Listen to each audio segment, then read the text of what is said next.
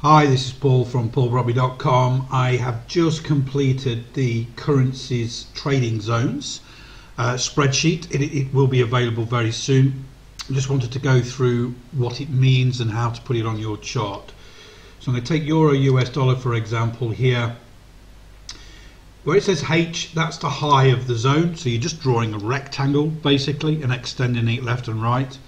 And where it says L, that's the low of the rectangle, and these are all the highs and lows of the zones that I've put in right now. So these are good for the next 2 or 3 months. I've made them all temporary because I don't trade all of these. My zones are very sticky no matter what I trade, but I want to see how many of these are tested regularly, and so I can test and adjust over the next few months. So really these will only start to become permanent towards the end of January 2021, and also I may be adding more in there. So if I add more, they'll be in yellow and I'll announce that. So let's go Euro US dollar here.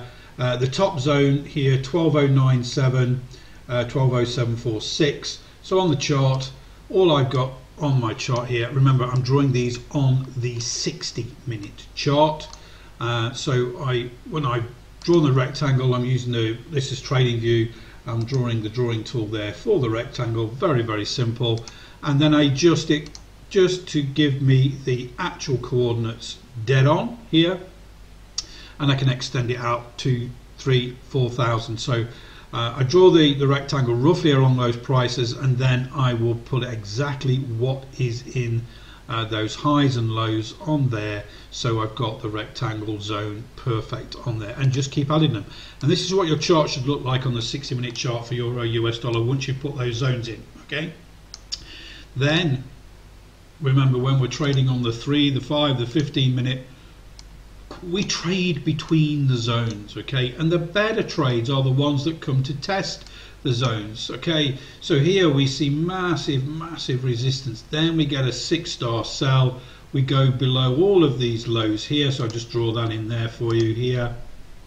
Okay, so we get the 6-star sell coming from this big resistance zone, we go low, we go short below all of these lows, and this was the trade. Okay, then we come back up, we come to test, we get another 6-star sell here. It wasn't a bad one, didn't really take the stop out, came back up to test the zone, we have another go, we get a 4-star, we get another 6-star sell coming there, lots of risk to reward. Entry on this one would be just below all of this support here, short-term support. We've come to test, we've got higher into there, then we get in lower resistance zones, we get the 6-star sell, boom, all the way down. Okay, so these are the zones. Remember, don't trade into the zones, we trade between the zones. Hopefully that helps.